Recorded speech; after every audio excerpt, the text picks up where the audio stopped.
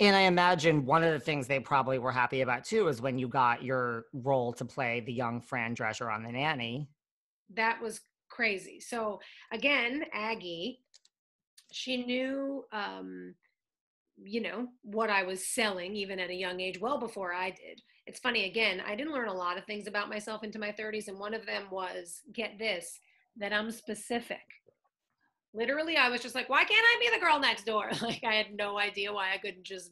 Anyway, I sort of now, after Glow and the roles that I've played, I sort of see more what I'm selling. Though I obviously personally think I can branch out much more than that, as I think most actors think about. Uh, Yeah. that said, um, I was very nanny-ish as a kid, as I am now, and Aggie got me this audition, and I booked it off the tape. And then they flew me out to LA. My mom came with me, and of course, at that point, couldn't have a full-time job because she was taking my little ass everywhere.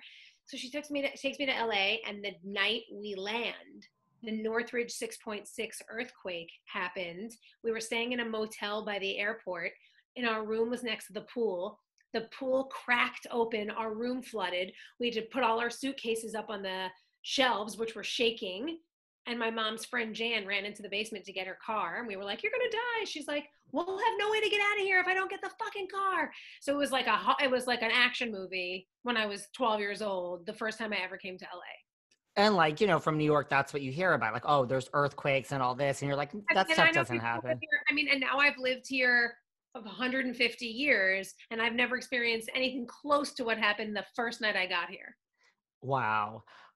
Did you know, because you were young, like you wanted to work, like obviously being flown to LA was amazing, but like, did you know, like, this is Fran Drescher, this is the nanny, like this is a big thing? Yes, I have chills as you're asking me that.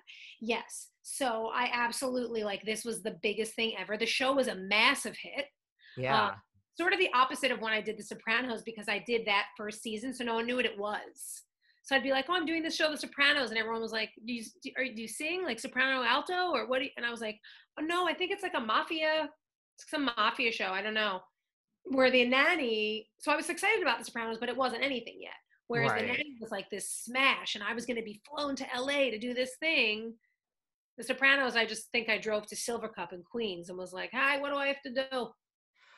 Were you shocked then after, like, when that became such a huge hit, or could you just tell, like, on No, set? I have no idea because I only did one episode. Yeah. And it was like, oh, I wasn't shocked when it became a hit because you never know, but I was like, oh, whoa, people are loving this. And even now, so funny, I randomly get a text. People are just like, I finally watched The Sopranos. I watched you watch that girl try to kill herself. I'm like, what's up?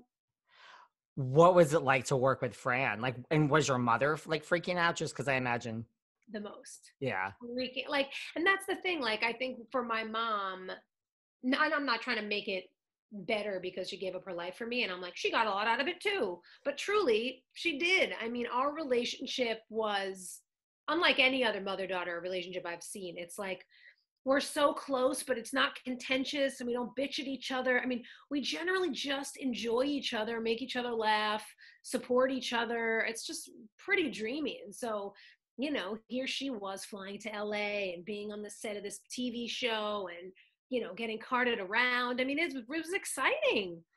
Yeah. I mean, like, did she get to meet Fran? Like, Of that's, course, of ah. course. She has pictures with her. You know how it is. It's so exciting for her.